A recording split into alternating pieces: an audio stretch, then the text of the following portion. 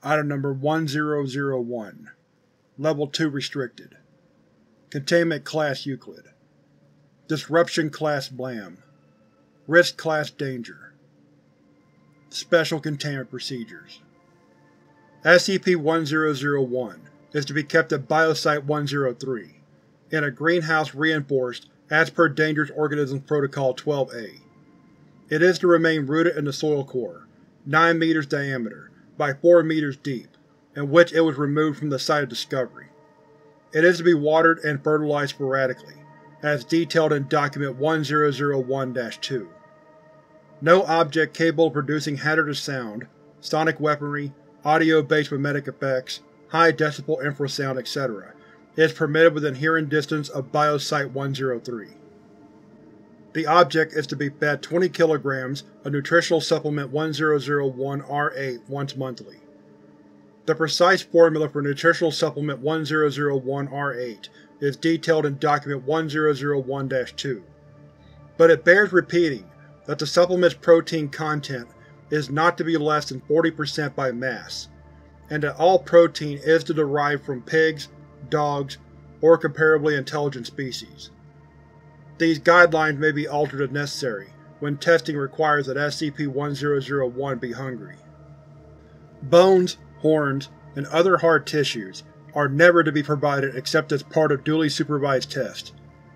All tests involving provision of hard tissue are to be pre-approved by both Dr. Glastonbury and the current Security Director of Site-103. Description: SCP-1001 is a single plant apparently belonging to an undescribed species of Velvitia. Unlike other Velvitia species, it has a tree-like trunk which broadens into a woody taproot 180 cm wide and 5 meters long, 2 meters of which protrudes above the surface. Also unique to SCP-1001 are its leaves, which are up to 6 meters long, lined with barbed prickles, and capable of secreting a sticky pitch-like resin, and which are capable of motion with considerable dexterity and strength. SCP-1001 is geographically disjunct from its known relatives, having been found in the Andean High Desert, near Peru. SCP-1001's trunk and taproot are hollow, opening to a rounded aperture at its apex, and filled with a highly caustic solution of hydrochloric acid and digestive enzymes, comparable to those found in the pictures of the Penthe's SPP. This solution is capable of reducing 50 kilograms of soft animal tissue to a thin slurry within 20 minutes of submersion. While it is capable of photosynthesis, SCP-1001's leaves are singularly inefficient, producing only approximately 50% of the plant's caloric requirements. Likewise, its roots are unusually ineffective at uptake of organic and mineral nutrients. To mitigate this deficiency, SCP-1001 is an obligate carnivore. It uses its prehensile leaves to capture passing prey and pull it into the central cavity, where it is digested.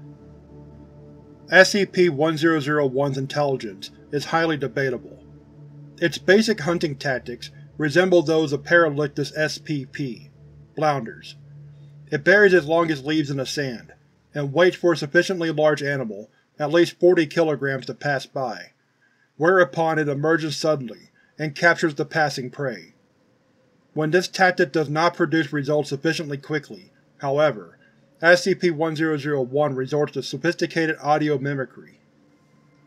It is capable of reproducing literally any sound it has ever been exposed to, as well as recombining known sounds into novel phrases.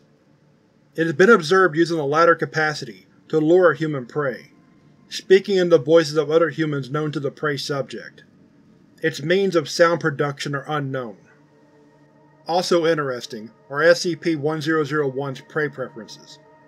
It prefers to consume intelligent animals, especially those capable of tool use or of building artificial structures. Humans are always its preferred prey, but in their absence it has accepted primates, dogs, parrots, pigs, beavers, ants, and nest-building birds. Note that many of these species fall well below its usual size threshold, some to such a degree that capturing and digesting them produces a net energy loss. Its method of detecting intelligence is unknown, but apparently not based on experience, since it has attacked squid and small dolphins with eagerness comparable to its attacks on humans and Andean monkeys. SCP-1001 is incapable of digesting hard tissues completely. The bones of its prey are gradually excreted through channels near the top edges of the codex. Once excreted, these bones are invariably picked up by one of the object's leaves and moved to a location on or beneath the soil surface surrounding SCP-1001. The object arranges the bones in complex patterns, which are demonstrably useless for water capture and, being primarily subterranean, do not aid in attracting prey. Their resemblance to the Nazca and the devotional mandalas of SCP have led Dr. Glastonbury to hypothesize that they may be representational or even anomalous effects. At the time of its discovery by the SCP Foundation in 18, SCP-1001 was located at the center of a roughly circular bone pattern, 18 meters in diameter and 8 meters deep, 7% of which was composed of human bone. Nearby native tribes professed religious fear of the object, and were providing it with regular human sacrifices. The sacrificial ritual, as finally divulged to Foundation interrogators, required attendant priests to escort the sacrifice toward SCP-1001 along a strictly delineated avenue, later found to correspond closely to certain features of the subterranean bone pattern. Deviations from the pattern were said to be punished by capture and consumption of the attendants as well as the sacrifice, but a successful ritual resulted in only one person being taken.